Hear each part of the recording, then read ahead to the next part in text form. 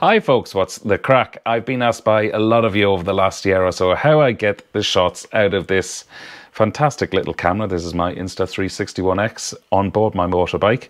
How I take the shots from this into the free software, which is the Insta 360 Studio, which you can download for PC and Mac. How you select the shots, how you manipulate them, and then spit them out the other side so you can use in all your motor vlogging videos. Or indeed, it's compatible with any other hobby that you might be into. So without further ado, let's dive in. Okay, we'll jump straight in. So when you come back with your files from whatever you've been recording, in this case, I've been out recording on my motorbike, which is, I'm sure, what you've been watching on my YouTube channel for the last year or so. The Insta360 camera has just been an incredible addition for when you're a moto vlogger, but sure, I know there's millions of other purposes you can use it for as well, but in this case, just the motorbike. So when you look at your files, you'll see, well, first thing you'll see is that the files are numbered the same. There's 2 files of each. So there's 2 4s, 2 5s, 2 6s. The reason for that is because the camera has 2 lenses, one on the front, one on the back. So don't worry about that. You haven't duplicated your file. You just need to press on one button, or one file rather, and it'll open both the 4s. One can't work without the other, because since it's a 360 camera, if you only accessed one lens, you'd have a 180 camera. Please bear with me here. The speed of my computer is so slow, it needs a new lump of coal put into the engine to keep it lit. Okay, so that's the first thing you'll see. It's chugging along, trying to play there. I'm just going to pause it. There we go. Now, the first thing you'll see is that it comes up in view mode. This is true 360, so your audience at home can sit and watch everything by moving their phone around or their tablet and basically correspond with your movements. And you see people, you know, walking down the street. You can tell they're watching a 360 video when they're moving the phone around and spinning their head around with it and all. But I am not doing that. I don't particularly need that sort of stuff. I'm just selecting shots from the camera footage. So you use free capture, press free capture there. Now obviously I've set the camera recording before I've placed the Insta360 stick down inside the back of my jacket, sticking up out the top of my jacket with the camera on it. So obviously you need to start recording before you put that into position. So in this case, the clip is about 9 minutes long. I'm just going to sort of roughly guess where I'll come up to here or something, and I know I'll be on the road at that stage. Yes, there I am.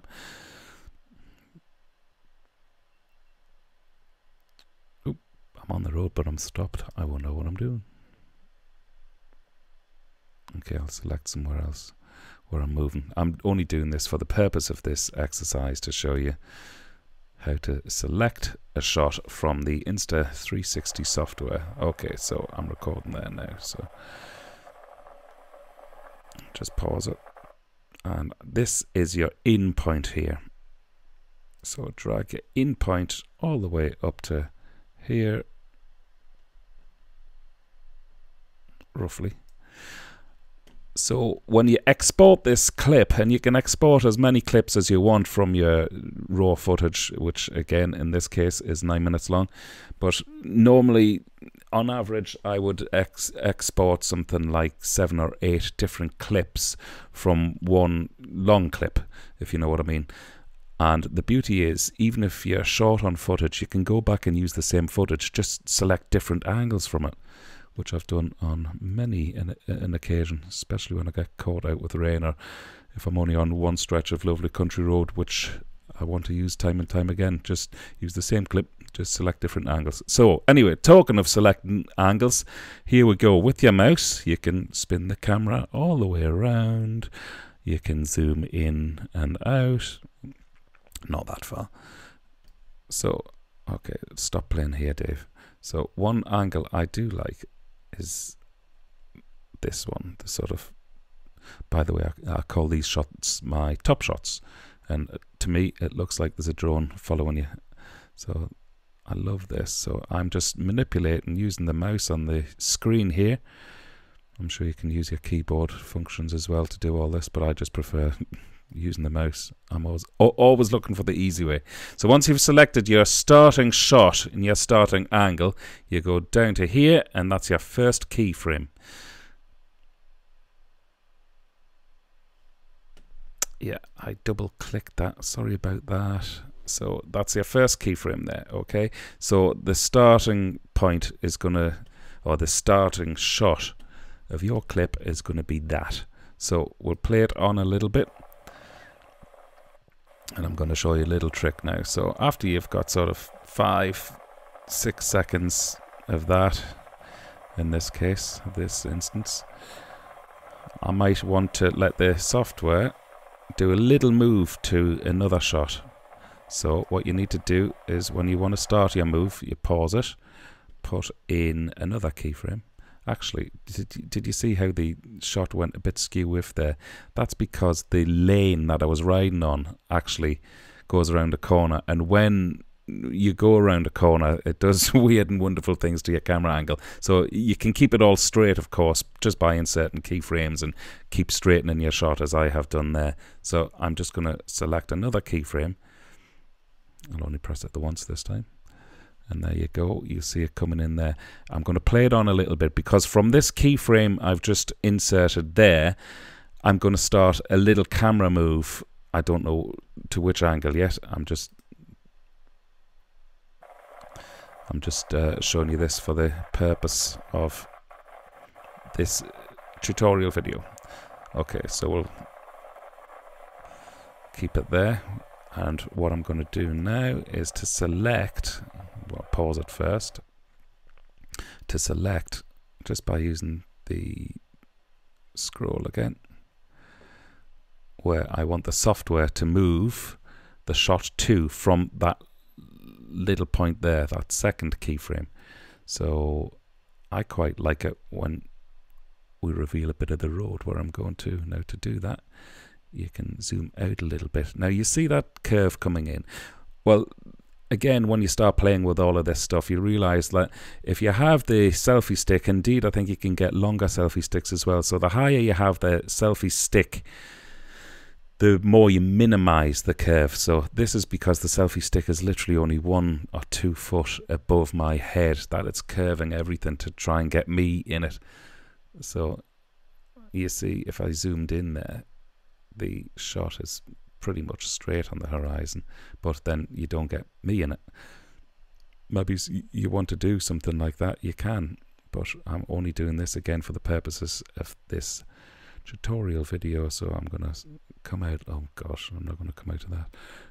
So I'm going to come out. Let's select that shot. So at least we've got my head in and we've got the road in front. And you choose that as your final keyframe in this tutorial video. Anyway, it will be.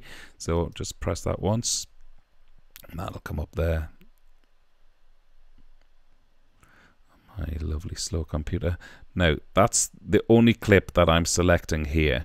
And I'm now going to export that. So I drag that, which is the end frame, or yeah, end marker. Drag that up to about there. That's got to, don't drag it before your third keyframe because then you'll miss the move. So drag it slightly after the keyframe, and that's it. Go up to this and export it, and then I'll show you it playing back in real time once we've exported it. Now you can export it in 4K if you want. I use everything in HD 1920 by 1080 because I'm only doing this for my YouTube videos. If I was doing it for broadcast, I'd probably export it in 4K. This is really important here. The quality of the camera isn't great, so select the maximum amount of bit rates that you can use. My frame rate is 25 because that's what I recorded the footage in, because I'm in Europe, so I shoot everything 25 frames progressive on all my cameras. And obviously just select where you want your file to go. In this case, it's going to the desktop of my computer. And that's it. Press OK there. My lovely, slow, coal-powered Mactop Pro takes a little bit of time to export. But here we are. This is the clip we selected from the first keyframe. Travelling along the country road here. Again, this is the Insta 361X on a 120 centimeter Insta selfie stick sticking out the back of my motorcycle jacket.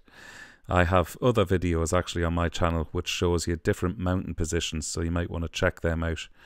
I'll try and link one at the end of this video. And I think it was around about here now where we put the second keyframe. You see how the software is starting to turn the shot around? That's exactly what we wanted. Into the final keyframe which we selected, which was this. Of course you can let it play on and on. I'm just going to play this shot over again, just the once more, whilst I thank you so much for tuning in. I hope this was a really easy tutorial for you to understand, because I know from speaking to many of you on this channel, it's one of those things which would scare a lot of people to try and even get into the software, but it's so simple, because once you're shown stuff like this once, then just like this, hopefully you'll go out, download the software, and indeed buy one of those Insta360 cameras through the link in the blurb below, which all helps me bring you future videos. Once again, folks, thanks for tuning in. I'm Dave Perry for Wheelie Good TV.